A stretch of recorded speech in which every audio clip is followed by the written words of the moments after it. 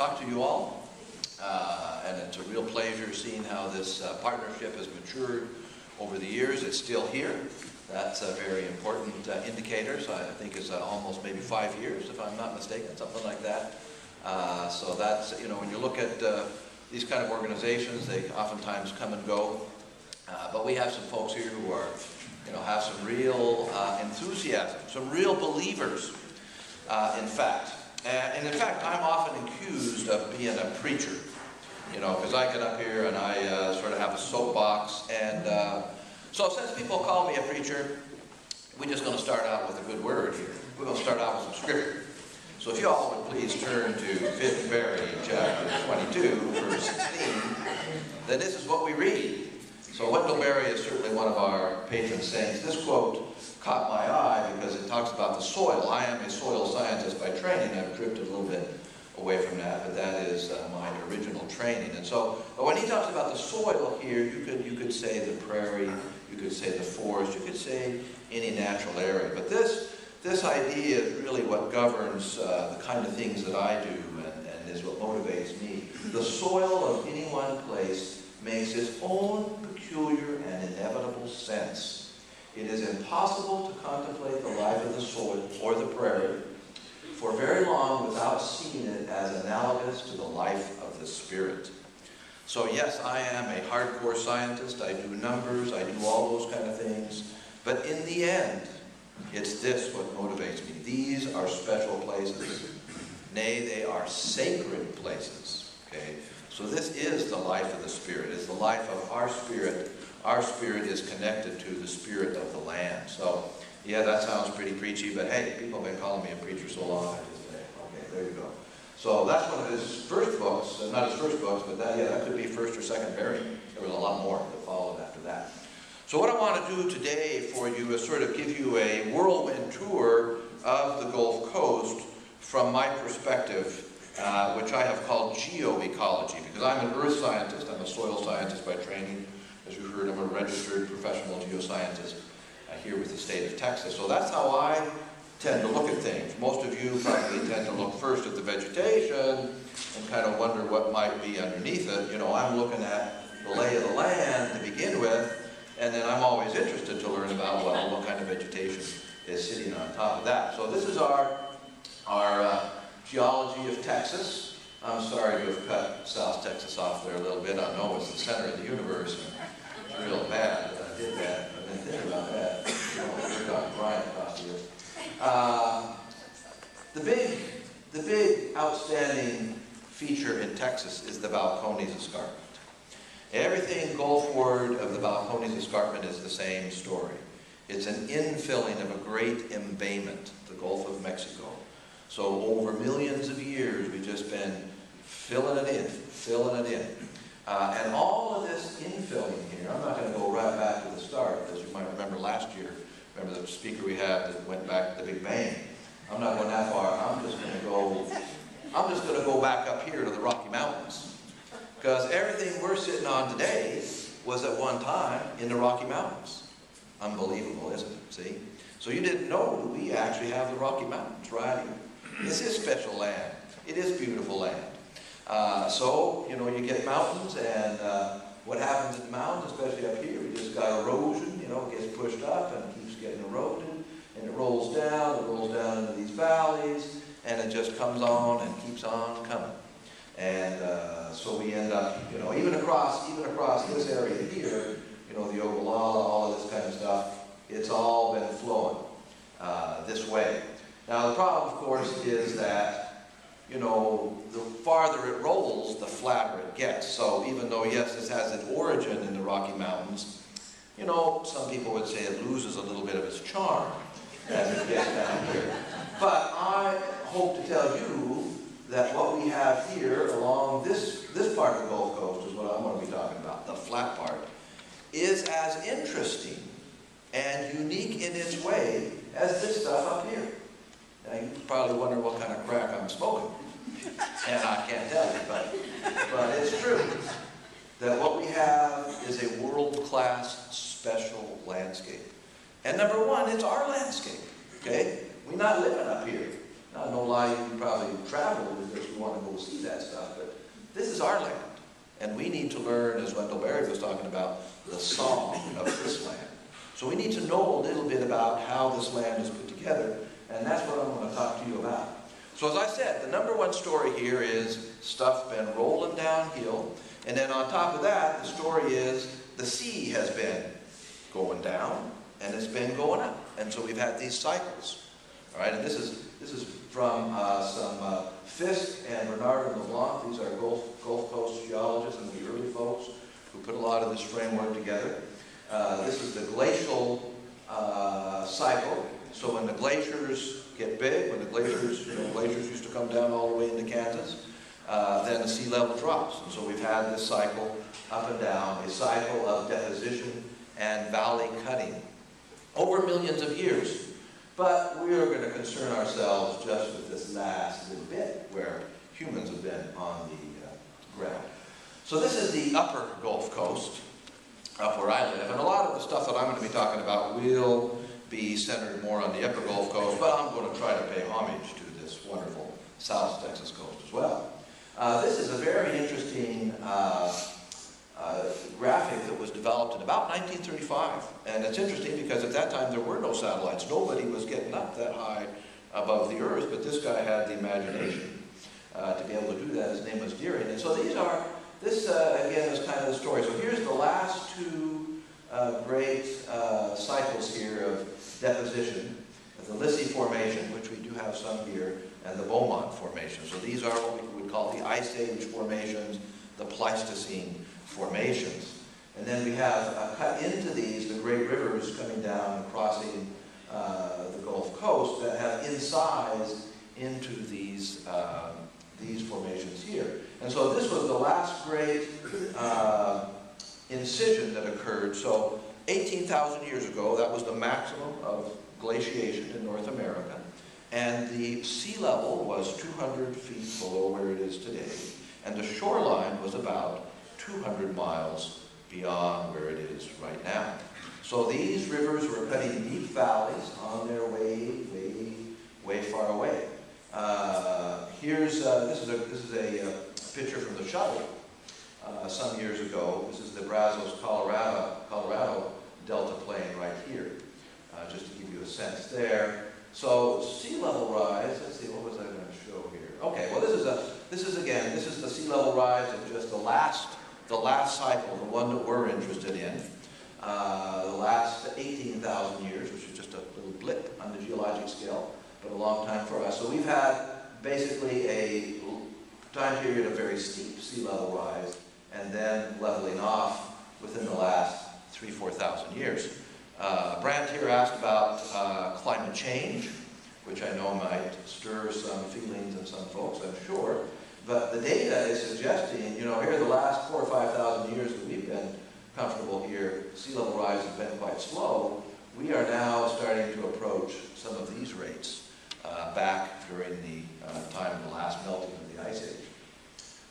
So this is some work from John Anderson. I'm just going to pass that up. This is also John Anderson is one of our preeminent geoscientists based at Rice University. Done a lot of work on the offshore environment here. So here's the shoreline. I'm going to say, looks like 18,000 years or so ago. And what they've actually been able to trace, so for example, here's Galveston Bay here.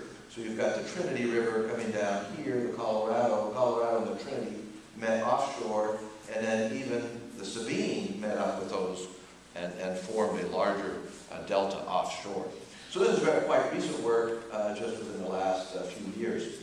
But that's just to show you that those processes have continued in terms of these cycles. Now, so within the last 18,000 years then, the valleys have been cut to their deepest, and then as sea level rose, it drowned those river valleys. And so all of our coastal marshes, the Spartina alterniflora marshes in particular, the smooth cordgrass, are the result of rising sea level on these floodplains and on these incised valleys, filling into those areas, and then those became the vast salt marshes that we have today. Now, a little bit of the problem here is that, this I actually had this slide up for another purpose, but so we have all these great marshes. The problem is when these valleys were cut in, they have these incised valley walls. So the problem we're having now with accelerated sea level rise, as you might imagine, sea level rise comes up here and you get all these wetlands. Well, then as sea level rises some more, it's going to drown these wetlands. And so as it pushes up against this notch, we're going to lose a lot of wetlands, and that's what we're finding out right now. In fact, we've already faced that in Houston, where we had accelerated subsidence due to human extraction of groundwater, with the same kind of thing happening. So in Houston, for example, we're going to lose this just within the next 1 or 2 feet of sea level rise. We'll probably lose most of our coastal marshes. Now, once we get 15 feet of sea level rise, we'll be okay again, because then we'll rise up here and then we'll flood all that area.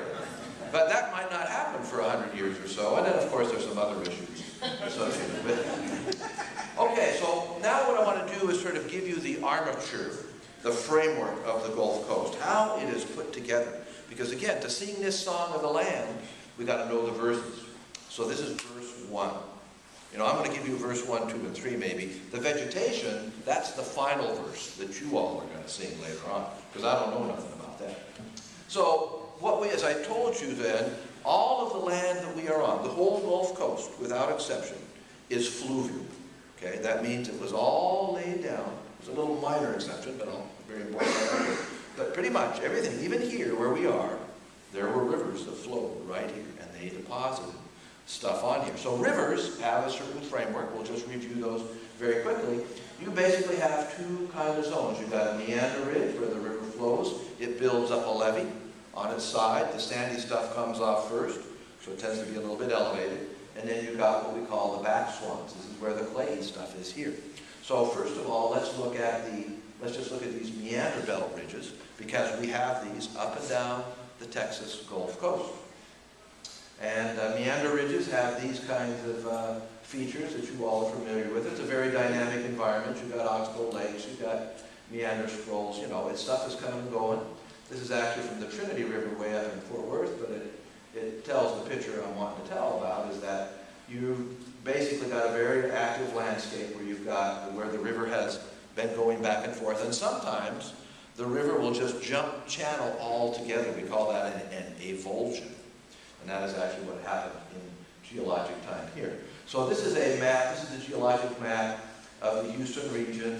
Here's Galveston Bay, the San Jacinto, the Trinity River here, and this is the Beaumont Formation. And I think you can kind of make out these little lighter areas here. So those are the ancient courses of the Ice Age rivers. And in this case, this is the Brazos River. Here's the Brazos River channel floodplain today, but during the Ice Age, it was flopping around all over the place. And it would cut back and forth with the oxbows, but at times when that channel just got too unstable, the whole thing would just plop over and move, just like Caney Creek and I forget the other one in Sugar Land. I always get Oyster Creek. Thank you very much. So those are cutoffs. That's where the channel got unstable. So in Oyster Creek was the Brazos River, and it said, no, I don't like this anymore, and the whole thing changed course. So that was what would happen here over about the, let's say, 100,000 years that the Beaumont surface was active. And here's a little bit closer image. This is from the Bureau of Economic Geology in Houston. This is their Environmental Geologic Atlas. Here is Clear Lake, which is, and this is Galveston Bay right here. So this is an Ice Age surface. This is a Pleistocene surface. It's not a floodplain today. And here is an ancient meander ridge of the Brazos River flowing along right here just south of Clear Creek. And you can see these ancient meander scars here that were laid down a long time ago. In fact, this area, before it was developed, was actually, people called it Magnolia Creek, even though it wasn't a creek that flowed all along its length. So if we're going to look right here at this little guy right here, this is Highway 146, for those of you that know, and so Leak City is mainly right up in here. So here's this ancient meander scar right there, And there it is on Google Earth map. So there's 146.96, I think, is this highway here. And here is this ancient meander scar. So that today is a wetland, right? The prairie pothole. And we can use that term, by the way. Is there anybody here that has problems with calling these things prairie potholes? Good. Don't even tell me, because you will really get me going. A lot of my colleagues say that we can only call these, the only wetlands that can be called prairie potholes are up in the glaciated regions of North Dakota. Well, those folks that settled that area, their cousins settled this area. And they call them potholes down here too. So we're going to call them potholes. We're going to call them coastal potholes instead of prairie, glacial potholes if you want. So these are our wetlands, and then all of you, of course, that have been out on the prairie recognize all these little dots here, right? Who can tell me what those are? Oh, please. Pimple mounds. Yes, thank you very much. So all of you should know about your pimple mounds and your potholes. This is this pristine landscape. So when you see these old channel scars, and when you see those pimple mounds, there's one thing you can absolutely know for sure. This area has never, ever been plowed. It has never, ever been land leveled. Okay? So that makes it very unique right there. All right, so again, this is then the meander scars. And we can see these meander scars all up and down the coast, even in this area right here. And I'll show you some pictures of that. Okay, so there's that. Here is another similar landscape. This is out by Rosenberg. Very complex. Look at all this, here's the pothole, here's a deeper pothole, here's kind of an intermound flat, here's all these little pimple mounds. So the way I like to put it as, it's an extremely complex landscape. Again, it's not the big Rocky Mountains, okay? You really have to be here locally to get into this, right? And I don't know, you may have to smoke certain things, I'm not sure. But the point is here that this landscape is unique. Number one, the rivers flow. They sliced and diced the landscape. Okay? Second, the wind blowed. Okay? It blew stuff around. We got these pimple mounds that most folks think are a dune type of thing. The mastodons roamed and they plopped around. And the buffalo wallowed. All of these kind of things making this very interesting chance melody that just cannot be replicated. And it changes as you go up and down the coast.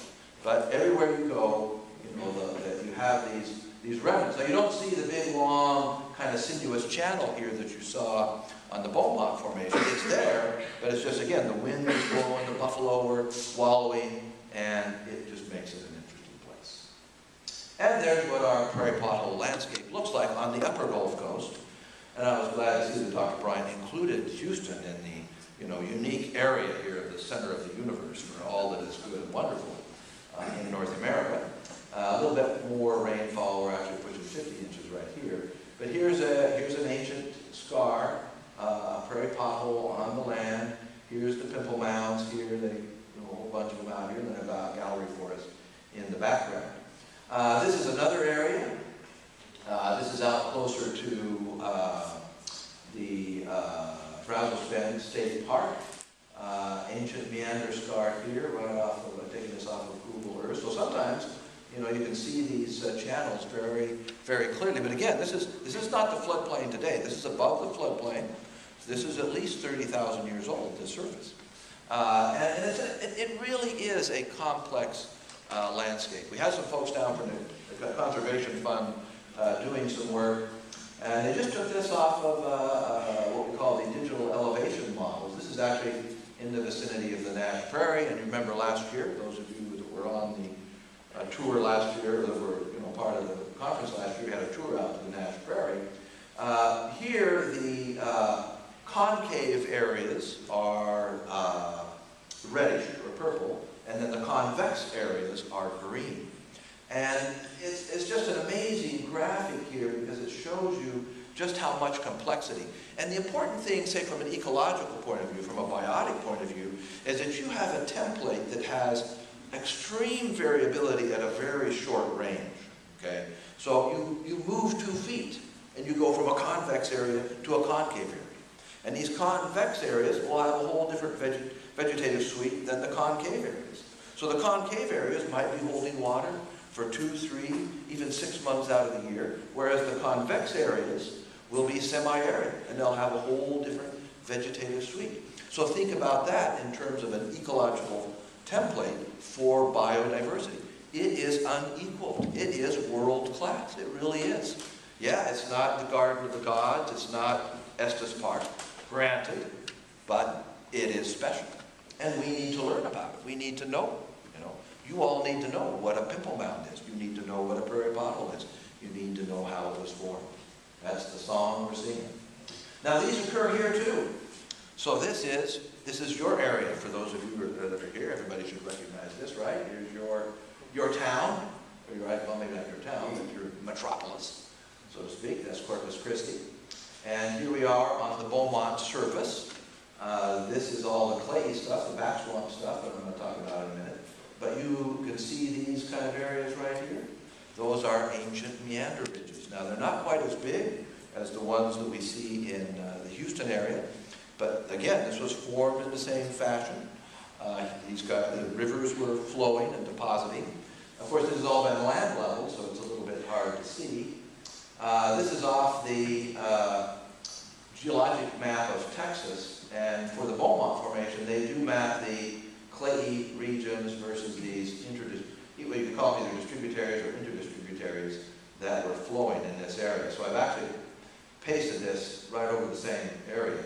You can get these geologic maps now for Google Earth, the KMZ files. It is so wonderful. I haven't even had to touch ArcGIS for a long time.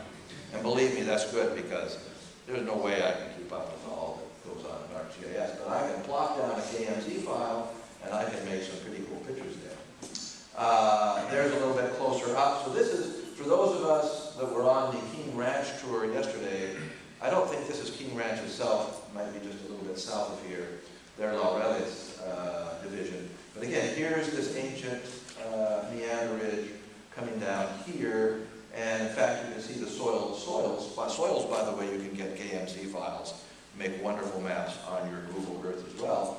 But you can see they are mapped quite a bit differently than these old back swamp areas, and quite a lot more diversity in here.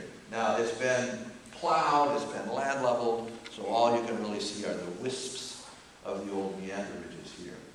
I wanted to point this out. Dr. Bryant kind of mentioned this too. This is an older graphic, but it tells the story of our coast and the kind of changes that we have. This is not rainfall per se, but it is net precipitation. So it's precipitation minus evapotranspiration. So we're always getting some evapotranspiration. But what this tells you is that we go from an area of net precipitation, 12 inches over in Beaumont, to an area of net evapotranspiration. We've got 36 inches over here. I think you get, Dr. Bryant kept referring to Zapata County out over here. Very dry. So on average, a lot more going back up than is coming back down. Now that doesn't mean you don't get wetlands here, because when you do get those spring rains, which doesn't happen too often, I understand anymore, then you get enough to fill up some of those wetlands there. So that alone makes some of these changes. You know, the geologic armature is the same all the way up and down, but how it has evolved since then is different, in large part because of a different climate. So now I want to just touch on the back swamps, because that's the rest of our area here. In fact, in some areas, as we saw here in Corpus Christi, these geologic back swamps are way more extensive than the meander ridges. Whereas close to Houston, there are places where the meander ridges occupy more ground than the back swamps. So again, this is the farther away you get from the river, the finer the stuff rolls off of it. So we get clayier stuff out here. And we get a very unique kind of soil in these areas. In terms of soil science, we call it a vertisol. And that word actually comes from vertigo, right? Vertic. And in fact, if you were able to stand on top of the soil right up here, and you didn't move for about 10 years, you'd get vertigo, because this soil moves. So you would actually be able to, if you could just stand there, you would feel the earth move beneath your feet. Because what's happening here, this is a particular kind of clay known as montmorillonite or smectite, if you like, and it has the unique characteristic that when it gets wet, it expands out like an accordion, and when it gets dry, it shrinks. And we oftentimes have very large cracks that people can fall in and get lost if they're not careful. And so what happens with this soil is, see how the red subsoil is pushed up over here? That's actually a plastic extrusion process that is going on here. The way it resolves these pressures is it pushes up here, and so we call this a little micro high, and this is a micro low. So that's how this landscape resolves itself over time, and we call this landscape a gilgai landscape. If y'all, who here has heard of the gilgais? Not talking about the nilgais, which are roaming around here on the prairie just south of us, but this is the gilgai. So here's what a gilgai looks like. So this is an undisturbed clayey prairie. Now the undisturbed clayey prairies are few and far between, because those guys who called those depressions, they called them potholes. The clayey areas, they called those good dirt. And they liked that, and they farmed those. And they had farmed those preferentially because, you know, they're quite rich, very rich soils. So it's hard to find these things. This is out on Highway 87, just outside of Port Lavaca. And it's very difficult to get a picture like this. Okay, so these are the micro highs and the micro lows in between. Because you have to, you know, normally, I mean, if this was all up in grass, then you wouldn't be, you know, you wouldn't be able to see anything there. And on top of that, you got to get it when it's a little bit moist, and these things really stand out. So again, this is it's a different kind of complexity.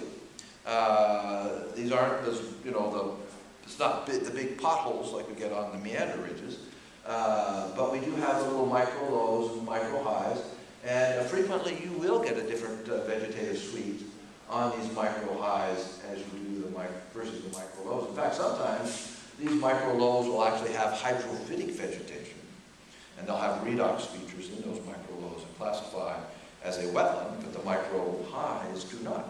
So that gives people like the Corps of Engineers, who like to see the world in black and white, how do we regulate things, then they get, this just causes them all kinds of grief. And these things vary quite a bit. You can have very deep micro lows and micro highs, and in the soil survey we actually quantify these in terms of wavelength. So what's the wavelength? You know, the average wavelength, the micro high and micro low. What's the amplitude? You know, how deep is the micro high versus the micro low? And so these are quantified up and down the coast. Here's one near Snook. Anyone who went to Texas A&M here, the big Texas A&M, then you know about the Snook Bakery, right? Because everybody there knows about the Snook Bakery, best kolaches in the world. And so this is just right outside there. Again, you got to get this the right photo. You know, nice rain, the grass is mowed down, it shows up. So fascinating landscapes, but very difficult to find remnants of these. David Rosen is, I think, found a few in the Houston area. Spartina pectinata, I don't even remember what the common name of that is. But a unique, rare grass, he says. And I don't know if it's quite endemic to the clayey prairies, but that's where it's found, on these undisturbed kind of areas. These are, you probably can't even see that one very well, but that's a gilgai there. There's up close, so yeah, see that all? Oh, I hit the bad button. Oh, it comes back, good. Okay, here we go. So see, here's the highway. See all the little dark and light spots? Gilgai. And it even occurs right here in Corpus Christi. Well, this is Kingsville, okay, but close enough, right? Right here on the coastal bend. I took this picture flying into Corpus Christi Airport. I looked out my window and said, hey, what is that? Well, that is not gilgai anymore because it's been planed and land leveled, right? But these gilgai, remember we were talking about a plastic extrusion process. So the subsoils here, not too far deep, have a lot of caliche in them, naturally soil-forming caliche. And so in those micro highs, you will have the caliche at a much shallower depth than you do in the micro lows, because you know there's sort of a positive feedback where the micro lows, then more water is leaching, and of course you're pushing this up. So when they plow this baby and they land level it a little bit, or even if they don't land level, these little micro highs have more calcium carbonate in them. Calcium carbonate ties up stuff like phosphorus. So whatever's growing here, this is chlorotic. where these micro highs are, and it's growing fine over there. And this was a big Victoria clay area. So, hey, isn't that cool? Yeah. Now, a lot of people get confused between gilgai and the prairie potholes. But you all weren't confused, right? Because you didn't even know what a gilgai was. But now you know what a gilgai and a prairie pothole. Now you can join the ranks of the confused. Because now you know enough. So you didn't even know enough to be confused. But hopefully you can get beyond the confusion state. So this is Johnson Space Center. Anybody who's looked at aerial photos of the Johnson Space Center, there's this big arrow out there pointing to this thing. I don't know why they have the arrow, and I don't know what that thing is, but you can see. It's if you want to see gilgai on a photo on a map, you can see it right there. And this is a map of that we did for our local college, Galveston Area Council. We just took the soil survey and where these high shrink swell soils. So red is crack your foundation tomorrow, and yellow is crack it next week, and green is, well, it might take a little while. So you know that, foundation repair companies make a lot of money, right? You've seen them, I don't know if you see that down here, but all of our celebrities in Houston, right? Nolan Ryan, he's on the TV talking about Atlas Foundation, right? Fix it once, whatever. So same in Dallas as well. They're big vertisols too. And actually, I don't think I put this slide in here, but you may not realize it, but vertisols are what gave the settlement pattern of Texas its pattern. If you think about all of our big cities, Dallas, Austin, San Antonio, and then on the Gulf Coast, Houston down to Corpus, all of these cities were founded in areas of blackland prairie, right? The blackland prairie, the central blackland prairie comes down, and then we got the coastal blackland prairie here. So I would say if you took that swath of the population, you're talking at least 70, 80% of Texas. So dirt is what made us who we are. Don't forget that. And there, okay, so there you go. Here's the big swaths on a statewide basis. The blackland prairie there, and then down here. And then of course you've got all kinds of little, like even around College Station, you have some blackland prairies in there. All right, so we're going to come down the coast a little bit here. I'm using my geologic map of Texas. That's my Google Earth, my trusty tool here. And just to point out a few areas, certainly you know about the barrier islands. I didn't really want to spend too much time on that. A different kind of geology, dune swells here in between, and then the dunes, a very interesting hydrology. I'll talk a little bit more about that when I talk about our area here. So we have this current, let's see, where do we go? That's the current barrier island. That's a barrier island today. That barrier island, again, based on the work of John Anderson, is at most about 4,000 years old. And it is going to be breached, just as there were barrier islands in the past that were breached by sea level rise. It will be breached by the new episode of rising sea levels. But we have an interesting area of older barrier islands right over here. So some of you might be familiar with that. We call this the Ingleside Sand. So this is a barrier island from one of those past episodes, right? Remember we were talking about the glaciers going up and down. So this would be the cycle past. And here in this area, there's this is a Live Oak Peninsula, that's Lamar Peninsula, Blackjack, I think we call that, right?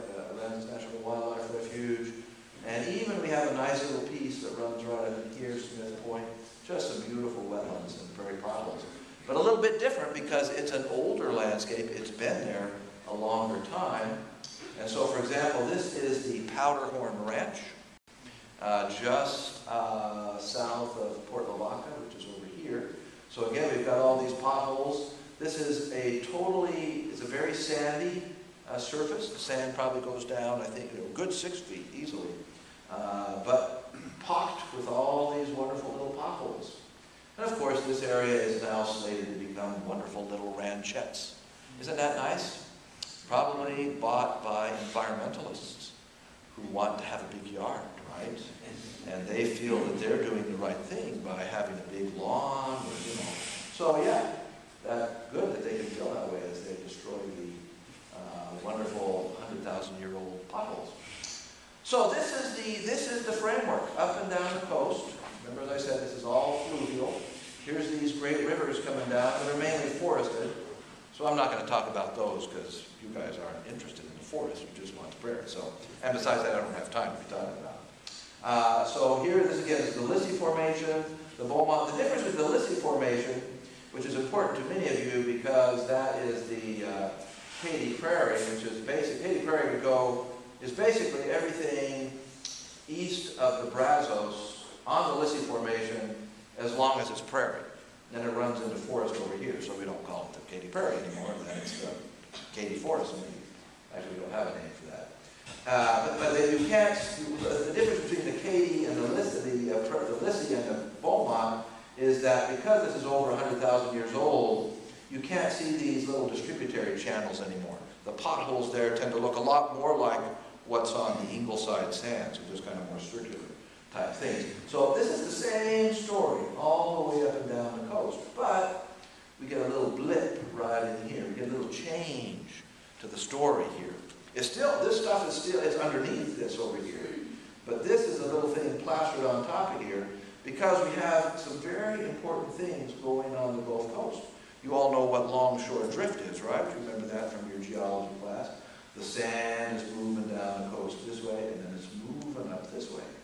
And then there's a place where they collide. They collide right here. This is called